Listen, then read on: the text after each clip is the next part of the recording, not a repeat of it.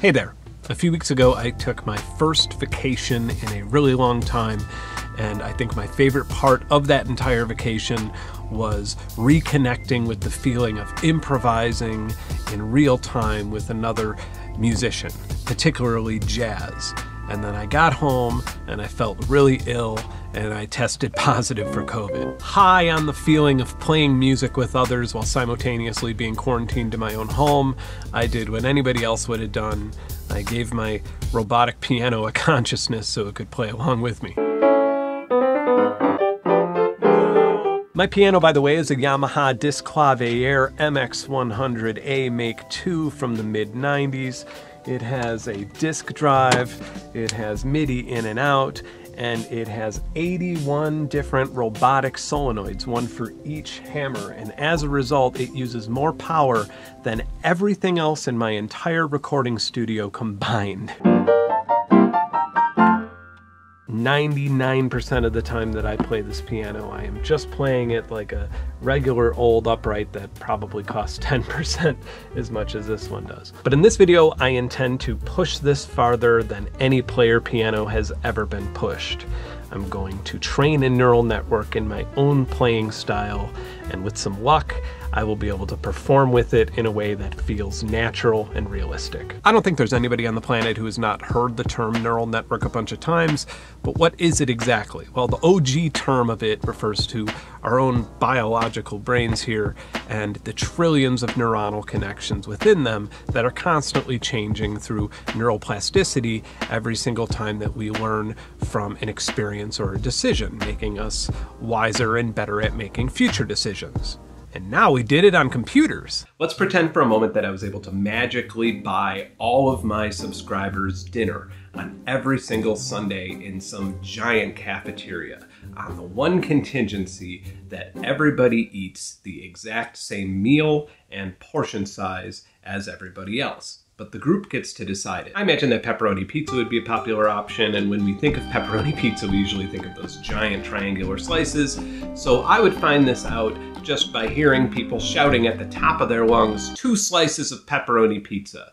And I would hear that louder than any other option, so I would give you your 2 slices of pepperoni pizza. So the next week you return to the cafeteria and everybody has learned a few things about pepperoni pizza. Some people felt like 2 slices was not enough for them, some other people felt like it was too greasy, and some of my subscribers may have even spent some time in the bathroom. So now we have a whole lot of people screaming 3 slices of pepperoni pizza, and we have a whole lot of other people screaming cheeseburgers and fries.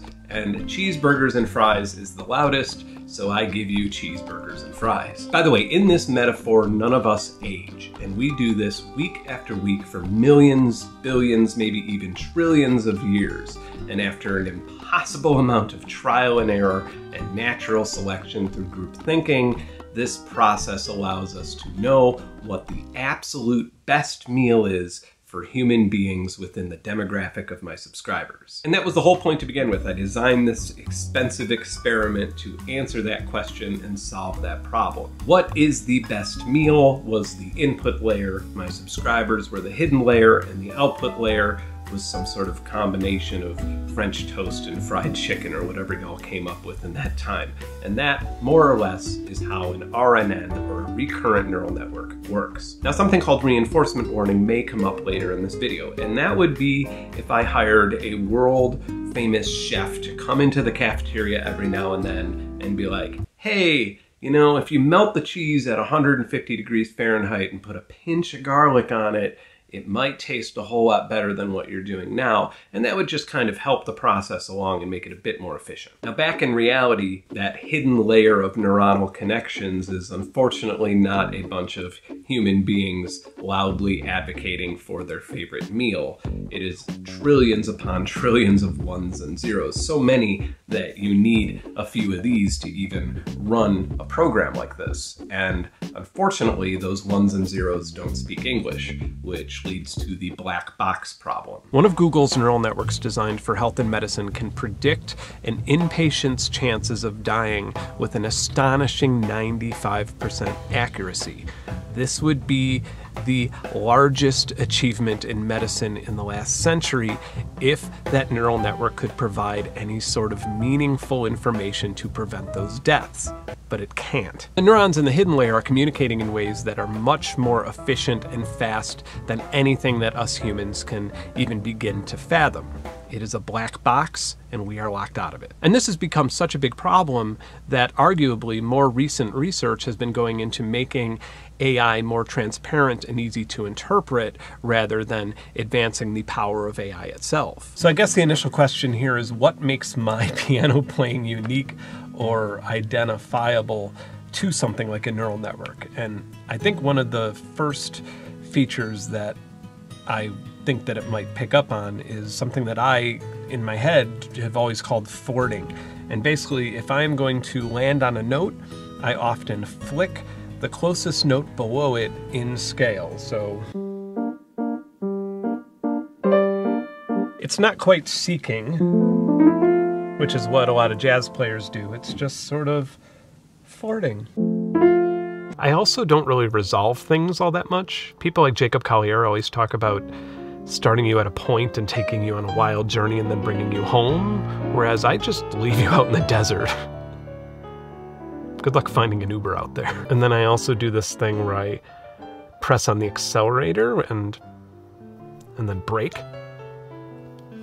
If that makes any sense. Probably doesn't. I too am a black box. Finally, I rarely play anything in B, and I tend to gravitate to white keys more than black keys. And no, there's no underlying meaning to that. So seeing that I wanted my piano to play along with me, I started with something called AI Duet, which is a pretty basic RNN that essentially just does that. It plays along with you using the data that you had just fed it in its own short-term memory. The demo isn't quite as mind-blowing as the concept, but you still should play the demo if you haven't. You can play it in browser, you don't need to run anything locally. This is the basic version of AI Duet. I am blue and the AI is yellow.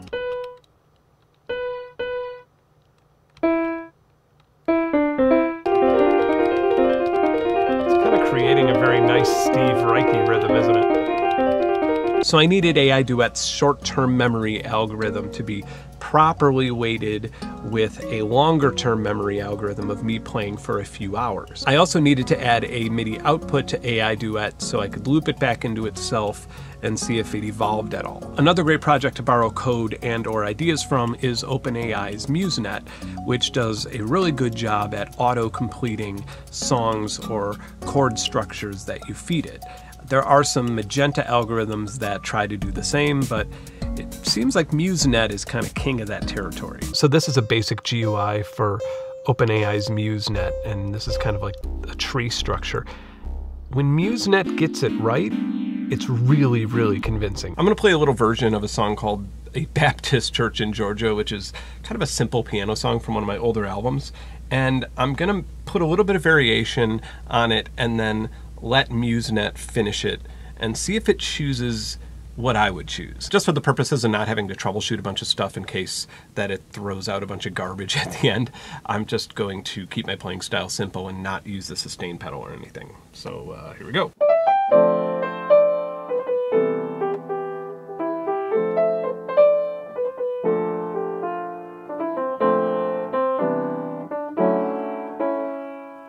And then we'll see where it goes from there. If I were to improvise the rest of this myself, I would probably go from that D to an E to a C.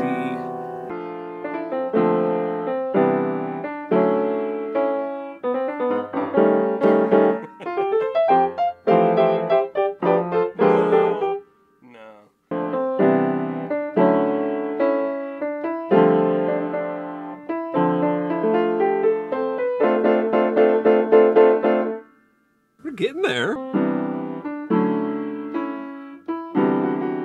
Oh.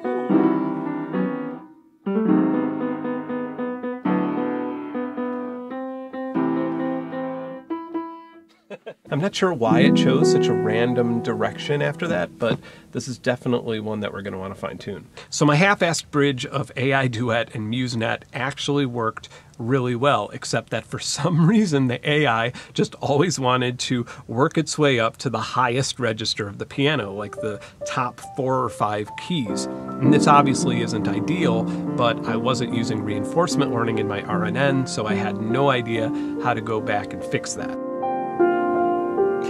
It's so funny because it understands so much about what I'm playing and what I'm feeding it, but it's just made up its mind that it needs to be playing way up in the higher register, and it doesn't know that that's just not right. It doesn't know that, like, no, playing those keys constantly is annoying.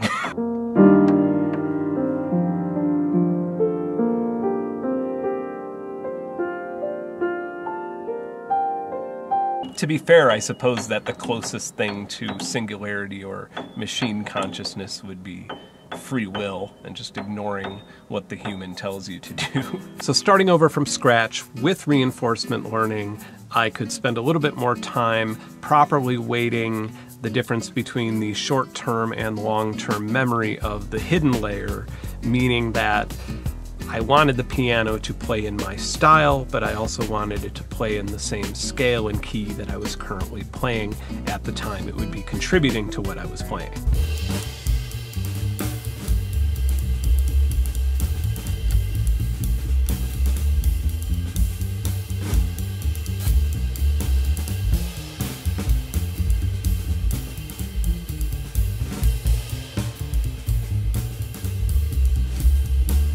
That's my metronome.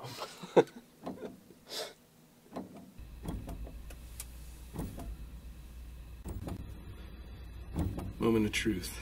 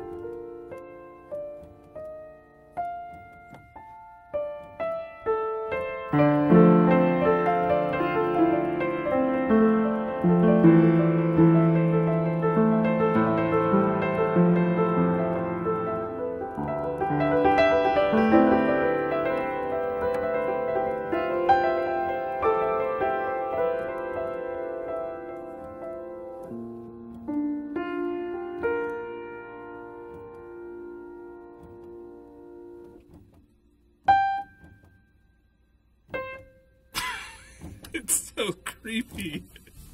So what do you think? Did it pass the Turing test? I'm actually very happy with the way that it turned out.